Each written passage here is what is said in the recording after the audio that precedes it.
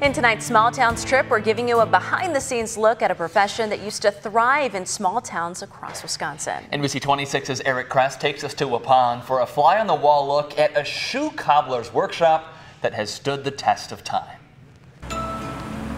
Brooks Shoes and Repair in downtown Waupun has helped hundreds of thousands of people put their best foot forward during its 80-plus years in business.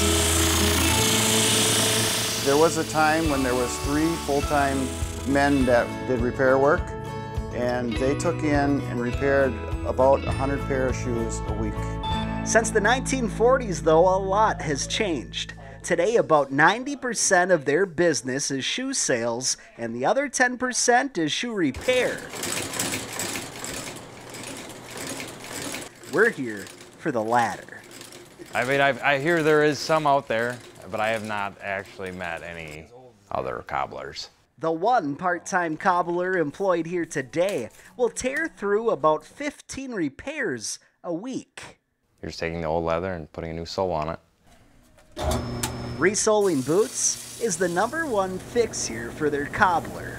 Instead of paying $180 for a pair, we can resole it for $60. It's through a process of sanding away at the old and delicately cutting out the new that these weathered kicks can acquire a new sole, literally. With the condition I had, I mean, I could feel everything I was walking on. But now, I mean, it'll be just like new. The new feel, though, only happens thanks to the old tools. There's a reason for that. It's because they don't make that stuff anymore, because there's nobody doing cobbler work anymore.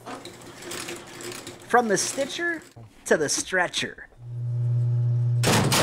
to the auto nailer, all of these pieces of equipment are originals from the mid-1900s.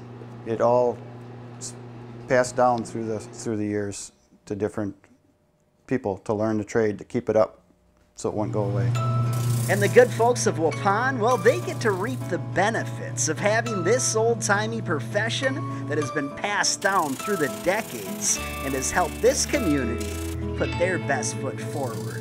This is my first time, and I really liked it so far. I'll probably do it again.